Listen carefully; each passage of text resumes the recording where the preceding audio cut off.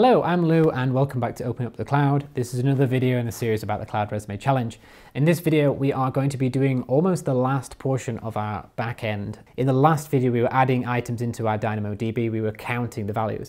So this is actually quite an exciting video because we're now extracting those values and showing them on the page, which means that when we refresh our page, we're going to see that actual user or the hit count go up as we refresh the page. It's basically going to be very similar to last week's video because we need to allow the Lambda to have permissions to access DynamoDB, and then the only other thing we need to do now is actually update our HTML file so that it requests our new function which adds those count values in and then retrieves them back. But that's it. At the end of this video, we're getting very close towards the end. The final bit after this will be the CI/CD portion.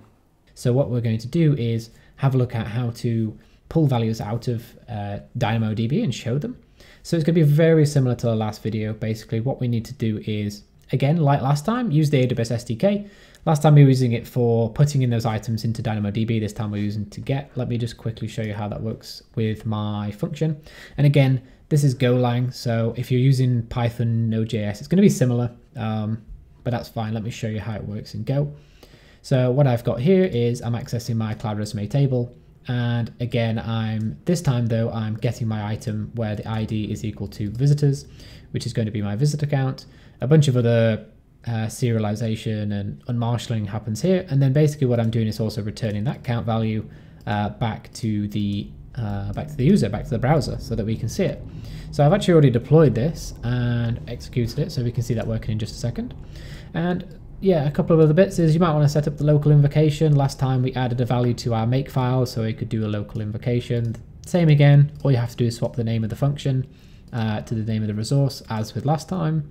If I scroll down to the bottom of my template, we just need to grab that name of that function, and also we just need to carry through also the DynamoDB policy, because obviously if we don't carry that through, we are not going to have access to our DynamoDB table and we're not going to be able to pull our value back.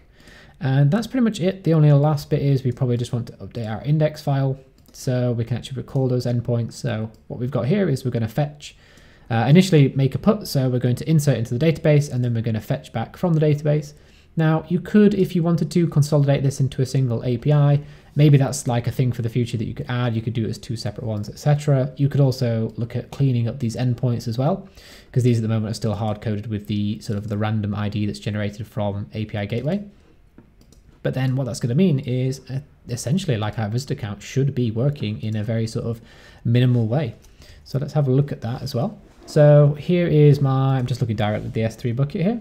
If I go ahead and just do a refresh, what I should see is my count increases. And if I just go crazy and do loads of refreshing, obviously if I refresh too fast, it won't actually refresh. But yeah, look at that. Woohoo! We've got a visitor count loaded from DynamoDB and coming back from two different APIs. That is super neat. And if I look at DynamoDB, we should see, look, 49 visitors. Voila. So that's looking really neat. And basically the only part left is to implement the CI/CD, do a bit of refactoring, maybe some testing and some niceties. But ultimately we are, in terms of the actual code and like the sort of minimum stuff that you need, this is actually kind of it. Everything else on top of this is going to be just sort of polishing, cleaning up, a bit of refactoring and improving. And okay, so there you have it. Actually, we are very close now to completing this whole thing. The last thing we need to do is complete our CI/CD, which is our automation pipeline, which we'll cover in the next few videos.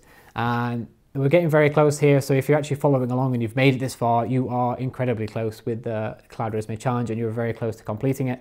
It's been fun so far, a little bit challenging for me as well. So hopefully you're enjoying it as you go. And if you're following along, then I will see you in the next video.